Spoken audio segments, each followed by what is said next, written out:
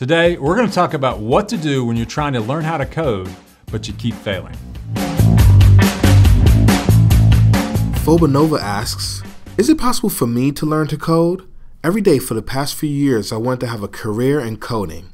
I wish I could code things like Java, Swift, and one I feel strongly about, Python. But I lose motivation and have self-doubt constantly, and every morning I get upset with myself that I didn't open a book and start learning. I guess what I'm asking is it still possible to learn and find a career? So there's a lot to unpack here, but let me give you the first part, which should be encouragement. Number one, without a doubt, 29 is not old, okay? So 29 is not too old to start learning how to code either. We have plenty of people that come through our program that are 40 or even like 50 that come through to learn how to code. So like 29 is actually very young.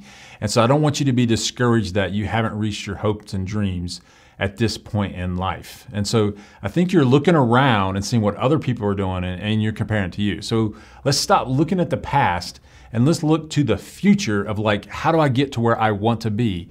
And forget about all the failures that you've had up to this point. Let's look at what I have to do. So I think if I could read a little bit into your question is this. The learning style is what you're having a problem with. So you're trying to buy books and you're trying to learn from a book. And what you need is a coach. And so like you need a teacher or a coach or a mentor to teach you how to code. And so I get it. I run a boot camp and we teach people how to code and that's what we do. But I don't know where you live. I don't know where you're from. So you coming to Coder Foundry may not be an option for you. So just put that aside for a second and think about this. If you had a coach who could tell you the things, how to code, that would be a benefit. But the coach is going to help you more than anything to keep you motivated. So it looks like every day you're lacking some sort of motivation. And let me tell you, this isn't just you. This is probably, I would say, 80 to 85% of the people that come through our boot camp.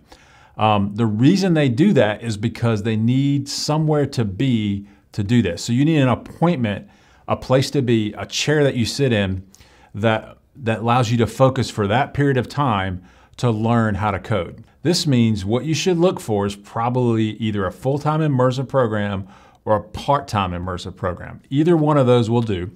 And then when you get there, you have to be there at 9 a.m. or 6 p.m. at night or whatever, and you have to make that appointment. That means you set life aside, you set all the distractions aside, and you do that. The second part of paying for education is you're making an investment in yourself, and that investment isn't going to be wasted. So like you know that if you go in and blow these classes off, that's on you, and then you've wasted your money.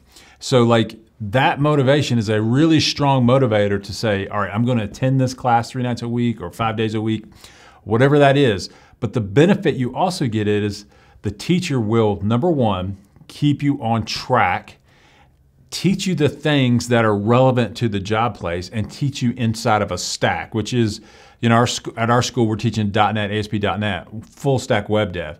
Some schools teach Ruby, some teach Java, but they're going to keep you on a stack that you can take that and apply it to the workplace. So I think it's learning style more than anything. And I think that if you find a place where you can make an appointment for learning, and I think that would help you a long way to achieving your hopes and dreams. So to sum it up, quit looking backwards, let's look forward. Not everyone, in fact, a very small percentage of people can actually learn programming just from a book, especially when you're new to this. And second, you should consider looking at a teacher, a mentor, or a coach, or some kind of boot camp that can help you get over this hump and get you into that career and that job that you want. So good luck and keep coding.